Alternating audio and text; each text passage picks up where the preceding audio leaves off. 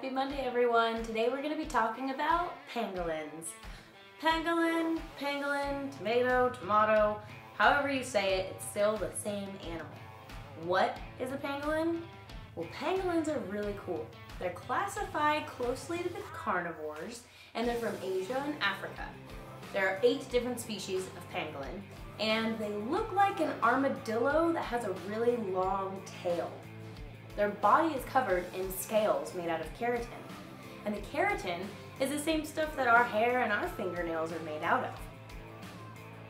They cover the pangolin from head to toe, and actually, I should say from head to tail, and they're not found on their belly.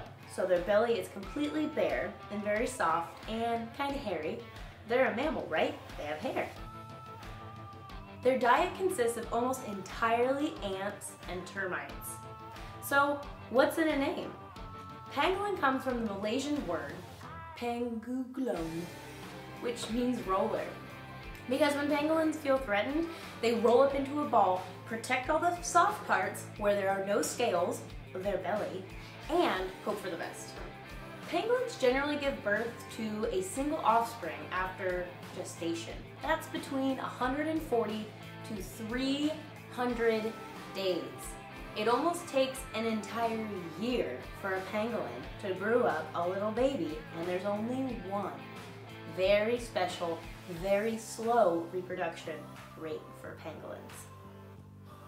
They have been reported to have twins, and the young are thought to be weaned for about most species in about 3 months. So when pangolins are 3 months old, boom, it's like they turned 18, out the door, bye-bye.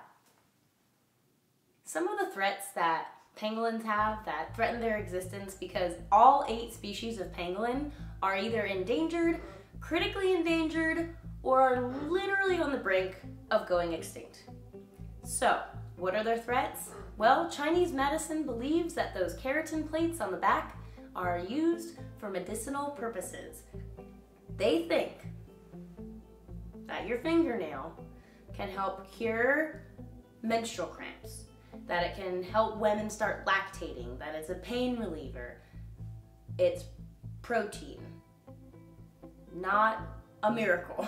So science has actually proven, just like with rhino horns, the keratin from a rhino horn, the keratin from a pangolin scale is not used for medicinal purposes, or at least has no real effect.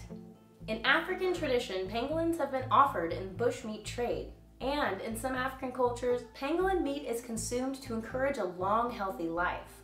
Practicers of juju or voodoo often use pangolins, believing that they have magical properties. Pangolins are magical creatures, but they don't have magical powers. So let's get our facts straight and save these animals before they disappear off the face of the earth. Even if somebody were to consume products that are made from pangolins and says that these pangolins were farmed, that is false. That is a lie. There's no such thing as a pangolin farm. These animals are being taken out of the wild and they're being poached by the hundreds. They're put into very small bags, shipped off places so that people can use their dead hair. Yep. So, if you guys would like to help pangolins and save them from the brink of extinction, because they're so amazing, so crazy, and a lot of us didn't even know they existed, you guys can help them by going to pangolinconservation.org, or another great organization is the Global Conservation Corporation. Those 2 organizations I've personally been speaking with and working with, and I think they do amazing work. Pangolin conservation is mostly for pangolins, and then Global Conservation Corporation is like a blanket for most animals that you'll find in need in Africa. Although Global Conservation Corporation, their poster child is a rhino. Thank you guys for hanging out with us. I hope you learned a little bit about pangolins today. This month is Blue's birthday. She'll be turning the big 33 in a couple weeks. So stay tuned for her birthday celebration. Thanks for watching, and let's help protect those pangolins. Don't buy anything that is sourced or made from pangolins. Do what you can to help support conservation organizations that do research, put rangers on the ground so they can prevent poaching, and, oh, we just pooped. Okay, and you guys can help us by helping pangolins. Thanks guys, have a great day. Bye. You pooper. You're just a pooper.